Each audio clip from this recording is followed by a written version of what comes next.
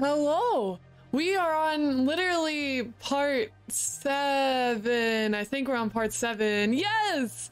Part 7. I'm using my 2D VTuber instead of my 3D VTuber as my VTuber today, because I figured why not? Why not mix it up? We're literally on 7. We're on part 7, and you know, sometimes you just gotta change some things up. So this is my old VTuber 2D model, and as you can see, we're working on the new one here. But yeah, so today we're gonna wait to do the mouth because I'm still working on learning things about the mouth. So we're gonna do hair physics today, and if we have time, we'll do some breathing. So let's start with hair physics. This is gonna be a ton of fun. It's honestly one of my favorite parts about doing 2D models. So this model that I'm using in the bottom right corner right now does not have hair physics activated. I have some movement in the hair, but it's not the same thing as hair physics. So let me show you actually what the hair physics are gonna look like when we're done here. So this model right now, I don't have the mouth movement, but this is a version where the hair physics are working. So this is what our hair physics are gonna look like. Ignore my ear, LOL. This is what the hair physics are gonna look like once we are done with this video. So if this is something you're looking for, something similar, that's what we're gonna have. So sort of like the bouncing look with your hair when you move your head. So let's go start working on that. So this is an earlier version.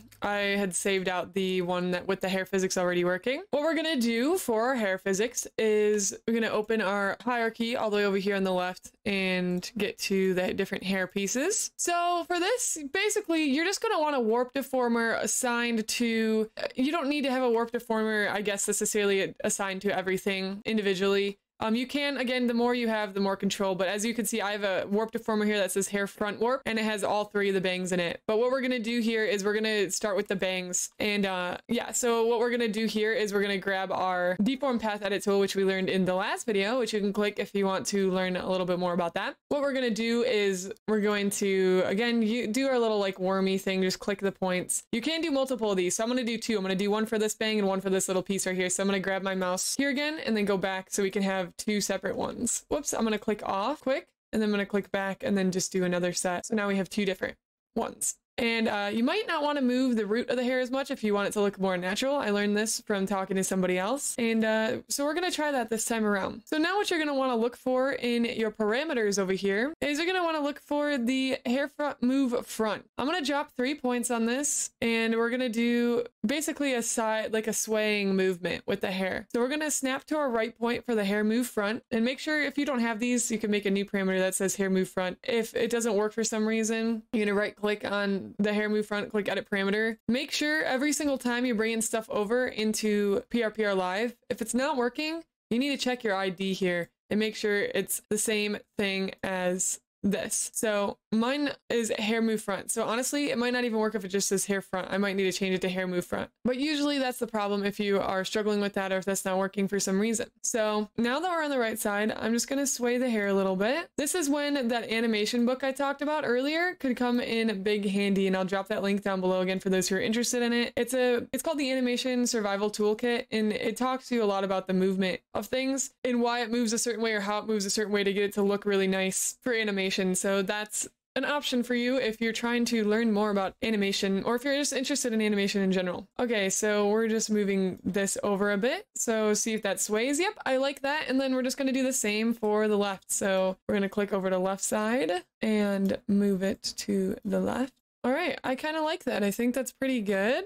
Well, after we get the bangs done, I'll test it and show you how to get it to work in the physics settings. Okay, so let's click on, we got our right and left here. Now snap back to middle. Now let's click on our next section of bangs. And again, we're going to drop 3 points onto it. So click the 3 keyforms and we're going to go ahead and add in our deformers again. Boop. And then I'm going to click off, remember, and I'm going to click back on. And we're going to get one for this as well. Okay.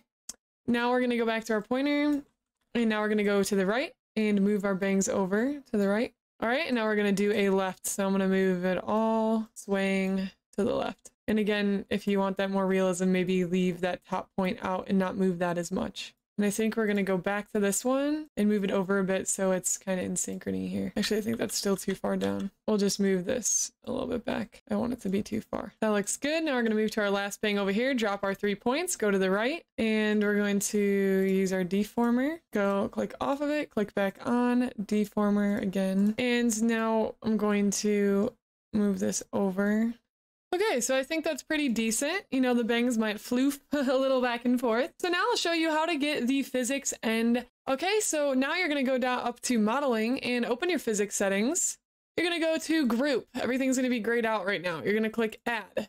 And let's name this hair physics. And then maybe your name of your character. I'm just gonna put hair physics Saya. And we're gonna start with the short hair prefect for the bangs because the bangs are kind of short. It doesn't really matter for this. You can edit that. So no matter what you choose, it's gonna be fine. Yeah, that's probably too short. But yeah, so what we're gonna do is in the input now, we're gonna add and go ahead for the input, add angle X, Y, and Z. Check box those, check mark those boxes. And then we're gonna go to the output settings tab right here and we're going to add, and then you're gonna add hair front, hair back, and hair side, those three. And now we go back to input settings and make sure you turn this effective up to 100 or just scroll it all the way up. And there we go. Now we have it. But you see, when you move your character, but you see how fast that flicks. So now you can mess with the settings down here. Again, make sure the effective is up or it's not going to work. So this is really short. We're going to want to increase it. So I'm going to turn the duration up to make that longer. So now that looks a lot smoother. I like that. And shaking, let's turn that up. So maybe it has more shake just because I enjoy it.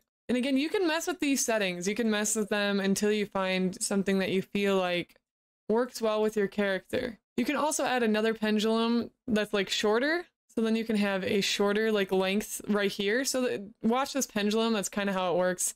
And that can be added on to your character to have multiple different physics for like a different section of the hair, if that makes sense. So again, now we have some physics where the hair sort of bounces. I don't really know the best settings for this. I think it's going to depend on everybody's character. So definitely mess with everything here until it looks something like what you want it to look like. So I'm going to go ahead and click an X on that. That was just a test. We're obviously not done.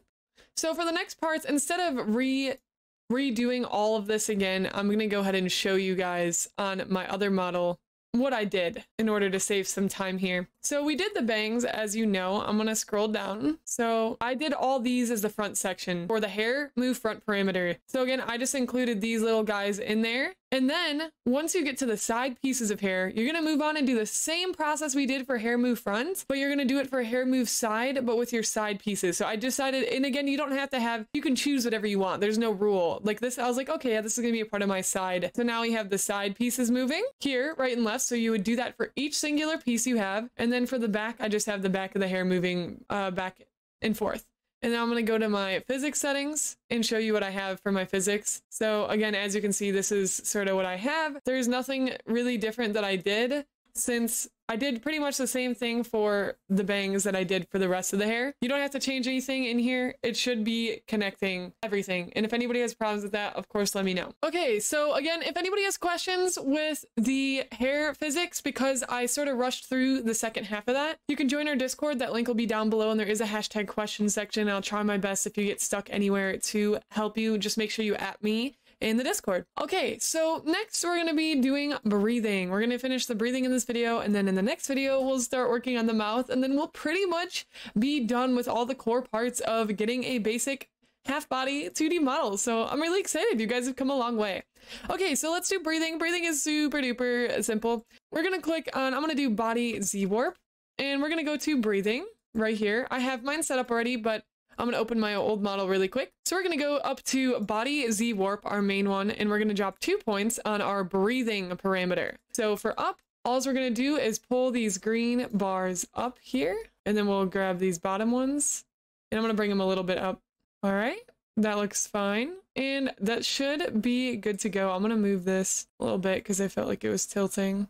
Let's just go a little bit further up. And I think that's pretty good. So we already got breathing all set to go then. So now what you're going to do is click for the test section, export as MO3 file, and make sure you check mark, why do we always say checkbox? Check mark the export physics settings file. Make sure your physics are exported with everything. You always check that if your physics decide to just not work, but you need that checked. Okay, click OK. And then we're going to save this. I'm going to save it as 0.2 just because this is an updated version. I'm going to click save. Now we're going to go into PrprLive. We're going to click load. Let's do 3.72. That's the one we just did. Now, if your breathing worked correctly, your breathing should pretty much be working as soon as you get in without starting any sort of cap. And then I'm going to do face capture, start cap, And there we go. My physics are going. My breathing's going. We have some light breathing. And yeah, now mostly all we have is the mouth, and this whole ears thing I need to fix my ears because it's wrong on this one compared to my other model. If anybody's interested in seeing how I did that, even though I want to find a better method, just drop a comment down below. Anyways, again, I hope you guys have been getting value out of this series. Please hit the thumbs up if you've been getting value to help more people see these Live2D tutorials. And again, this next video we do should be the last part, the part 8. So this is part 7, part 8 will be our last one, and you'll be finished with your first half body 2D model. I'm very excited for you. I'll show you how to set it up in stream and everything. And I will explain a little bit of PrprLive. Maybe I'll do a full PrprLive tutorial in another video actually separate from this. So if you want to join a community filled with a bunch of other VTubers and artists that are like-minded working on their own characters, definitely click that link down below, and we'll see you in the next video. Bye!